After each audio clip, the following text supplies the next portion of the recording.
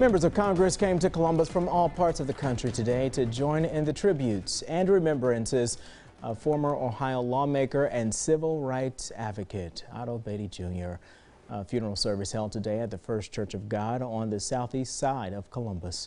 Good evening to everybody. Thanks for being with us. I'm Kerry Charles. I'm Colleen Marshall. Otto Beatty Jr. died this week at the age of 81. Among the mourners, House Speaker Nancy Pelosi and 24 other members of Congress. Beatty was known for breaking barriers. He was the only black member of his Ohio State University Law School class.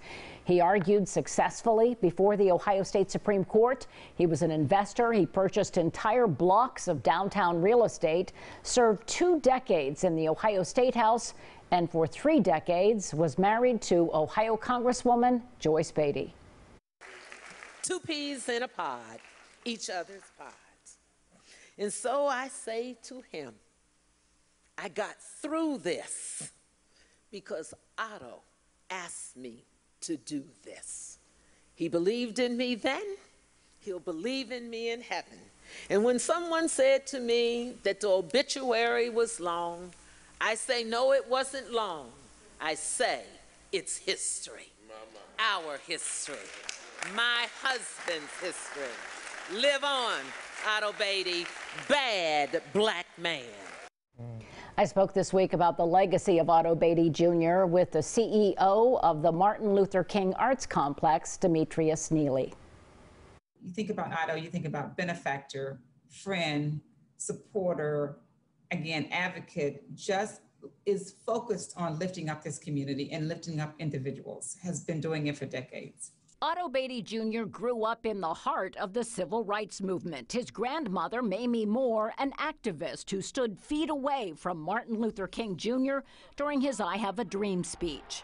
Dr. King's legacy also lives in Otto Beatty. He was a huge, huge advocate of Dr. King's words and his mission and his vision. And he's quoted him all the time, which is why one of the reasons I think he's so adamant to support the King Arts Complex, and he was our huge benefactor.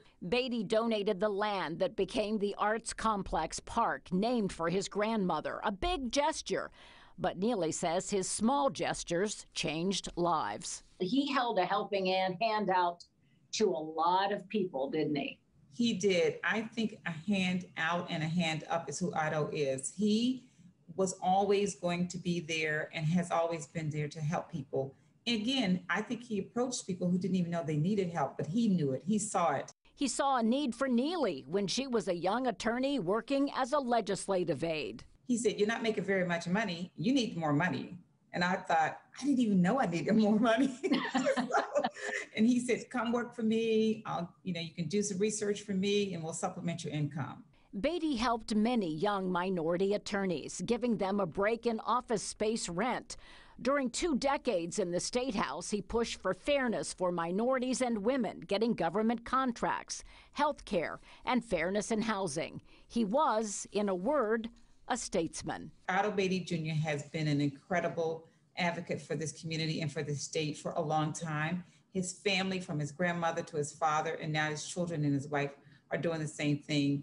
His legacy lives. We are sad that he has left us, but his legacy lives.